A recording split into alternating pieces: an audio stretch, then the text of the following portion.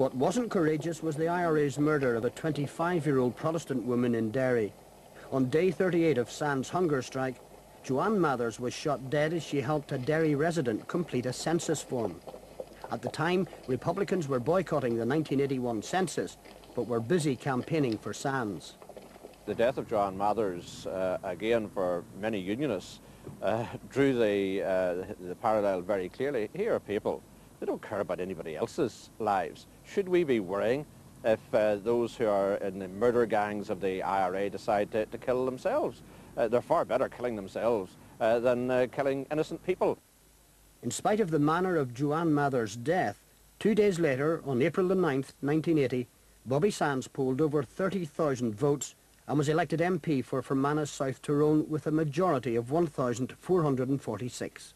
Anti-H block, Armagh, political prisoner, 30,000. Yeah! People in Fermanagh and South Tyrone that unionists had regarded as being moderate, decent Roman Catholics, here they were voting for a terrorist. And they found that very difficult to believe and understand. And that, in fact, increased the divisions within the community. People looking at their next-door neighbour as somebody who was voting for an IRA man. The Bobby Sands election was a crucial one because there had been for a long time in the provisional movement a scepticism about politics. The provisionals had emerged out of a belief that conventional politics wouldn't work, that conventional politics would be ineffective and that you therefore needed force. That scepticism about politics was partly because politics was seen as being something which would breed compromise. The Sands election victory in 1981 showed that there were at least some possibilities for Republicans of gaining rewards from electoral intervention, from electoral politics. And that was something which made it easier for those in the leadership of the Republican movement who'd been arguing that you needed a more political emphasis to persuade the movement to go down that route. Violence on the streets outside continued as the hunger strike moved inexorably towards its deadly conclusion. When the Pope wished to send someone to see them, to beg them to give up, we gave every facility. Oh no, it is the hunger strikers and those who are coercing them. It is they who have been inflexible and intransigent. It is they who have said, you will starve unto death. By now others had joined Bobby Sands MP on hunger strike, and there was no shortage of volunteers. On a one-to-one basis, as a hunger striker dies, another hunger striker will take its place. But you're not saying it would go up to the total 440? No, I'm saying that there are 440 potential hunger strikers in Long Cash. With so many volunteers for hunger strike, cold, dispassionate assessments had to be made as to who would or wouldn't be taking part. Much of that responsibility fell to the man who replaced Bobby Sands as the IRA's prison OC, in consultation with the external leadership. What you looked at first and foremost was people's conviction and commitment to it. And presumably the convictions that they'd received in courts as well? Well, I mean, in a sense that, I mean, that may have played a factor when we were choosing people. Sometimes people would say, well, okay, I mean, how are you going to get, for example, how are you going to get support for someone who's in prison, who's going on hunger strike, and the British media are going to say, this man has killed 3 or 4 soldiers, or, you know, people like Frank Hughes or people. But, I mean, to us, that didn't, in a sense, it didn't matter that much. It would be more difficult for someone who placed a bomb in a shopping centre and people have been killed. Well, in my own personal situation, I had wanted to go on the first hunger strike, and my name went forward, and there was a debate about it. And I mean, the term comes across, and I've used it. The term is in some of the columns. You'll probably read them in Beresford's book about being a propaganda disaster, because I mean, I'm in for killing 5 people, and it is difficult then, in a sense, if people want to propagandize, to say, how are you going to attract support for someone like that? Bobby Sands MP was the first of 10 men to die, and he attracted international media coverage. Streets and avenues were named after him in several socialist republics.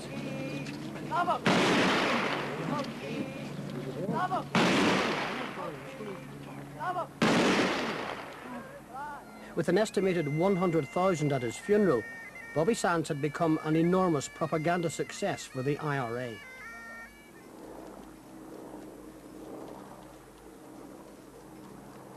Men queuing up, literally, to join the strike.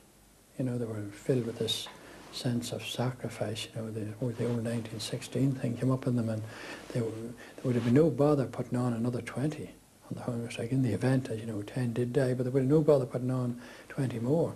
They were simply, Bobby Sands, it was inspiration, and inspirational leadership. The British should have been able to recognise that. 3 more hunger strikers died before the end of May. Francis Hughes on the 12th, Raymond McCreesh died on the 21st, as did Patsy O'Hara, the first of 3 INLA men to die. In the same period, 21 people died on the streets. We can, of course, maintain and improve an already humane prison regime. But there's no point in pretending that this is what the Provisional IRA want. They have remained inflexible and intransigent in the face of all that we have done, because what they want is special treatment, treatment different from that received by other prisoners. They want their violence justified. It isn't, and it will not be. The reality was that by now the IRA felt rejuvenated. We've made the point repeatedly to the British government to say, do you think you're winning, but you're not winning. Go and look at the wakes, go and look at the funerals. Look at all the young people queuing up to see these emaciated corpses. You're not winning, you're losing. But of course they couldn't see that. Republicans saw mass demonstrations at rallies and funerals as support not only for the resolution of the prison issue, but also crucially for the armed struggle itself. They were responding quickly to take advantage of their unexpected ballot box popularity. 9 prisoners were to stand in the Republic's general election. 4 of them were on hunger strike. I believe there is always in the mind, the Irish public mind, a wish for a solution of this problem, a wish for ultimate Irish unity. I believe that's as present today as it ever was, and I would perhaps suggest that at the present time, because of the particular tragedies of Northern Ireland, the violence and the bloodshed, and all the terrible all the deaths and all the terrible things that are happening, that perhaps the wish for Irish unity and for solution of the northern problem that's always there is probably more intense now than it would be at another time. Charles Haughey, who was then in position of power, was not even prepared to withdraw the British ambassador, or sorry, to withdraw the Irish ambassador from London, nor did he attempt to make the hunger strikes a political issue through the general election of June of 1981. That in many ways was quite a traumatic lesson for Northern Republicans to learn. A lot of Southern Republicans actually would have been quite aware of that, but it starkly illustrated one of the basic facts of life, that Northern Republicans to an extent were going to stand or fall alone. For Charles Haughey, the bitter irony of the Republic's general election was that the success of 2 H-Block candidates, Kieran Doherty, who was later to die on hunger strike, and Paddy Agnew, contributed to his failure to retain power. As Fine Gael and Labour negotiated a coalition government, Mr Haughey was left to reflect that for the first time since the arms trial in 1970, the Northern Ireland issue had impinged on the consciousness of the Republic in a very tangible way. And just as in 1972, when the British embassy in Dublin was burned down during disturbances over the Bloody Sunday shootings, the city witnessed a similar violent backlash to the hunger strike.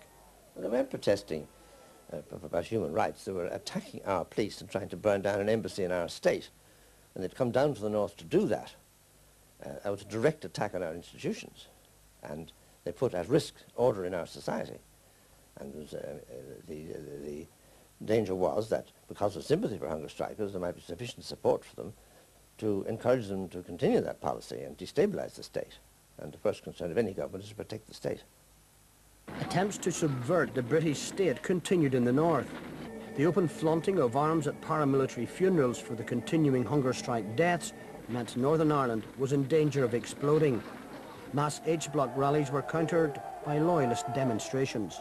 Nationalists were attempting to whip up the community to pile pressure on Her Majesty's government. The more pressure that was piled in that direction, the more likely it was that the government were going to cave into the threat of the terrorists. The only thing that was going to slow that process down was the acknowledgement on the part of the government that if they were to move in that direction, then there was at least an equal degree of hurt going to be seen on the other section of the community. The clock was ticking, more deaths seemed inevitable, and all the time attempts to end the fast brought false dawns of hope. TDs, MPs, priests, bishops, the Red Cross, foreign diplomats, and even the Pope had tried to provide the spark of initiative to broker a deal before the Irish Commission for Justice and Peace sent their delegation into the Maze prison as the 1981 marching season approached.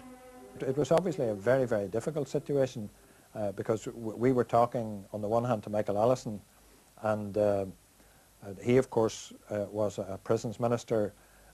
He would refer back to Humphrey Atkins, who in turn would refer back to Margaret Thatcher. So it was complicated on one side, and then when you added the second side, which also had its internal complications because you had the hunger strikers within the prison, you had the IRA command structure within the prison, you had the IRA command structure outside the prison, and you had the Sinn Féin structure outside the prison. So within each of the sides there was a very complicated structure, and then when you tried to operate between the two, then it became even more complicated.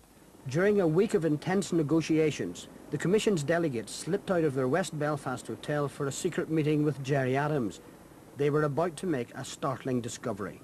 While we were discussing the different details of the 5 demands and so on with the British ministers, the British government from London were carrying on a parallel negotiation, and the strange thing was that they seemed to be offering more to Gerry Adams at that time than they were offering through our particular process. But it was clearly a very confused situation, and I don't know what the British government were doing. The secret talks brought about a gesture of good faith from the British. They lifted the ban on Sinn Féin's publicity director to get him in to see the hunger strikers, at about the same time as the Commission was learning about the secret talks. I was told to warn them also that this could be the British government involved in major tease, to raise their hopes, only to dice them, to try and break the resolve. And I remember Joe MacDonald, who was in a wheelchair and was going blind, and saying, "Don't worry, there's no chance of that happening. You just keep at it, and we'll keep at it in here." So I went out to speak to Brendan McFarlane, and I was given the telephone as promised.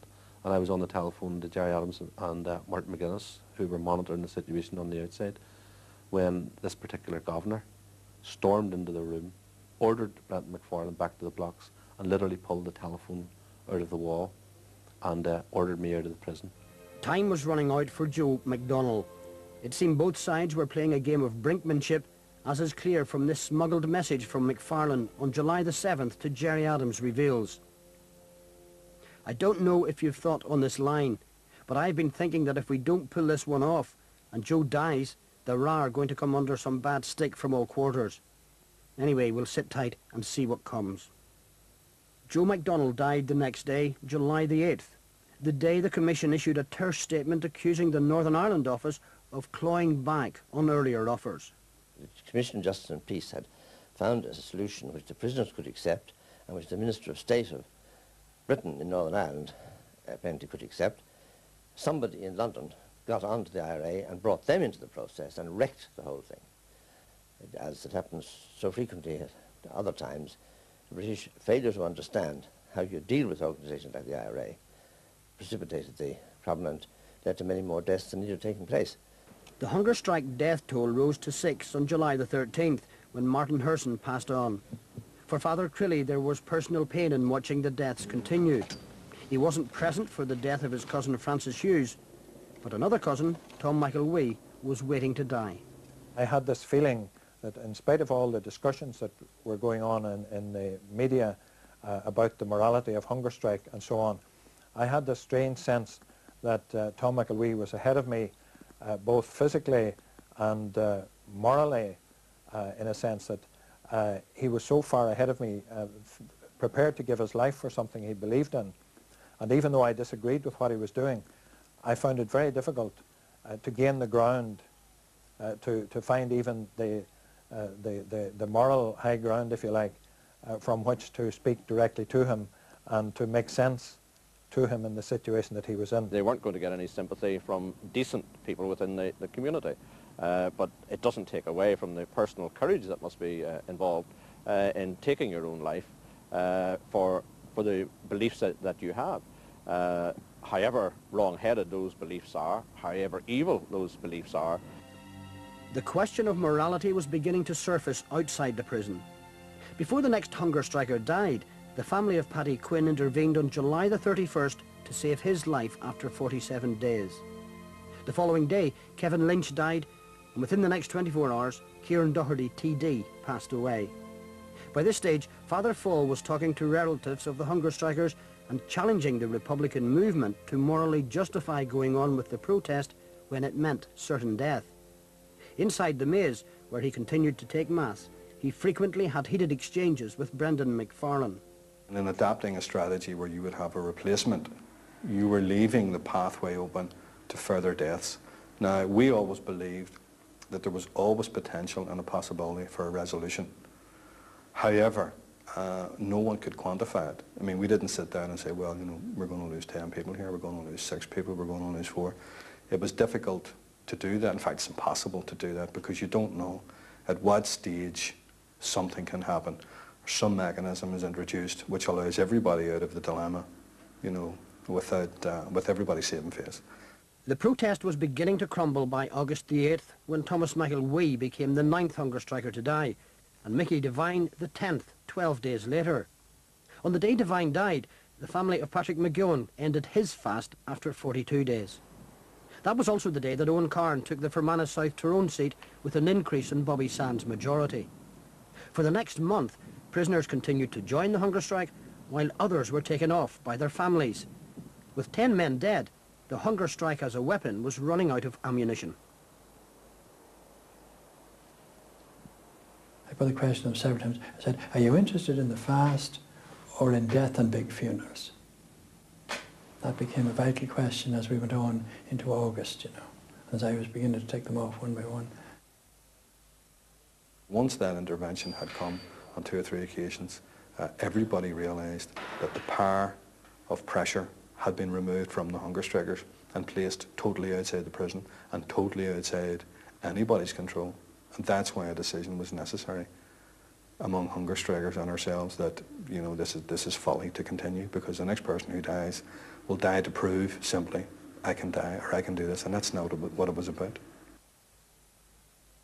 If I'd have been chosen earlier in the hunger strike, very possibly could be dead now. As it turned out, at the stage I went on, the pressure had moved from being on the British government onto one on the families. And I think that whilst in the, in the jail, we were very resolute in what we were doing and very focused in it, and it meant everything to us. It was a different situation for families outside who were watching us one by one. Their husbands and sons were dying, and while they could understand what we wanted to achieve and were supportive of that, nevertheless they were caught in a real quandary of their love for their relative and the political objective that we were trying to achieve. The intervention of Lawrence McKeown's family on September the 6th underscored just how far the moral imperative had changed outside the prison. Now the leadership inside began to feel the pinch too. As Brendan McFarlane conveyed in a column to Gerry Adams on September the 27th, he wrote, "There is a growing feeling among those with what I would call a bit of savvy that our present troubles may prove insurmountable. I've been asked to consider terminating the hunger strike. Now that I will only consider when I believe we have no chance of regaining the top position and pushing forward towards a feasible solution." Within a week of this assessment, the hunger strike was called off. Republicans began to take stock. Had 10 men died in vain? I would not do it again, because when I went on hunger strike, one, I was doing it to bring about better conditions for the people in the prison, and two, for a 32-county democratic socialist republic, and so did the rest of the men. I don't see that there now. Whether they died in vain or not, I think history will tell. History will tell. But if there's such a thing as looking back from the dead, and if I had died, I would have said I died in vain, yes. History is written by the victors, or those who are in power. Vae victis, it says in Latin, woe to the conquered, woe to those who are down. So you never get a true version in history. It's written by those who win. Decisions made by the IRA's jail leadership had an impact far beyond the wings of Her Majesty's prison maze. 10 Republicans may have martyred themselves to the cause of Ireland, but that was only a fraction of those who died in the streets outside in violence associated with the prison's protests. Yet paradoxically, the prisoners held within these walls were a key element of the political process that led to the calling of the ceasefires. The hunger strikes are a watershed in Republican history, and the legacy of the hunger strikes have yet to be fulfilled. The legacy of the hunger strikes are ongoing, and the hunger strikes did have an effect, an immediate effect in accelerating, for example, the argument over electoralism. But it wasn't planned. I mean, we would still have got our electoral strategy in place within the party. We would have come round to a position of contesting elections. We would have continued to fight and to win elections as we have done. So the hunger strikes enhanced all of that. I have no doubt about that.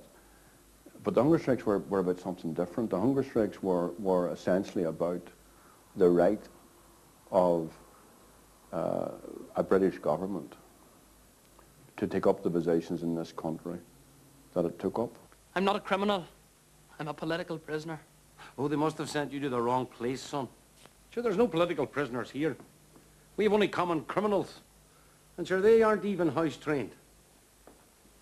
A full-length feature film on the hunger strike for release next year has been co-written by surviving hunger striker Lawrence McKeown. He makes no apology for safeguarding a Republican version of history. He sees art as a sophisticated political tool, not a crude caricature, and stands by the integrity of his work. The legacy of the hunger strike is that people came through it not unscathed, but learned a lot from it. I think that the scene, on the terms of the outside, it was recognised that there was maybe a different way of pursuing the struggle, and I think that although Sinn Féin would have been developing as a political party anyhow, I think it speeded the whole process up by about 10 years, that it moved from a focus being on an armed conflict, which was a very small group engaged in it, to more one of mass protest and politics and utilising politics.